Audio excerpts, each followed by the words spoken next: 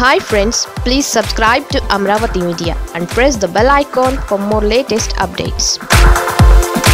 గత 4-5 రోజులుగా వార్తల్లో ఇన్కమ్ ట్యాక్స్ రైడ్ జరుగుతూ ఉన్నాయి. నారా చంద్రబాబు నాయుడు గారికి ఆయన దగ్గర పనిచేసిన పిఏ శ్రీనివాస్ దగ్గర కొన్ని ఆధారాలు లభ్యమైనాయి. ఆ ఆధారాల ద్వారా వేల కోట్ల రూపాయల ప్రజాధనాన్ని దొడ్డిదారిన సూట్ కేసుల కంపెనీలకు పంపించి తద్వారా వీళ్ళంతా కూడా లబ్ధి పొందారు. దేశాల ద్వారా చంద్రబాబు నాయుడికి అక్రమంగా ఆస్తులు కూడబెట్టాడు అనే ఆరోపణల మీద ఈ రోజున మీరు మాట్లాడుతూ ఉన్నారు. అసలు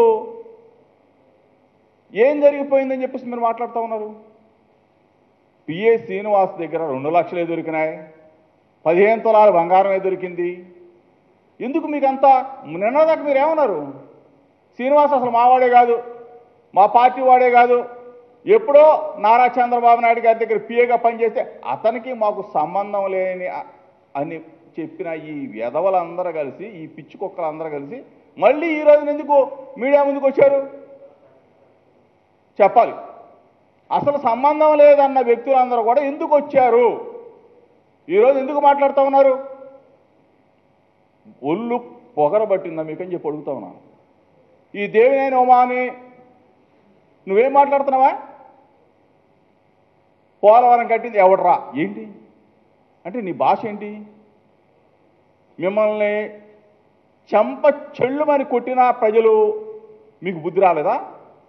4-5 నెలలు మాత్రం ఇంట్లో పడుకున్నారు, తేలు కుట్టిన ఎదవల్లాగా పడుకున్నారు. మరలా ఈరోజు ఏదో మీడియా ముందుకు వచ్చేసి ఇష్టం వచ్చాడు రానా? అసలు నువ్వేమనుకుంటున్నావు? నీకు అర్థం అవట్లా. దేవినేని బాగా చెప్తా ఉన్నా, ఇంకొకసారి గన నీ భాష గన మార్చుకోకపోతే మేము మాట్లాడగలం, మేము అసలు రాను, లాగి నెంబగా కొడతాం. అంటే ఏం మాట్లాడుతూ ఉన్నాం?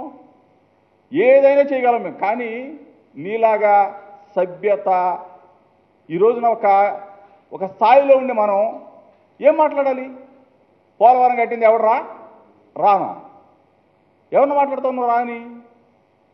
అంటే ఒక మర్యాద లేదా? పద్ధతి మార్చుకో.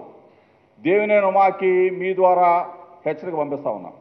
నువ్వు గాన మీడియా సమావేశాల్లో మాట తూలితే మాత్రం నీ తోక కట్ చేసేస్తాం.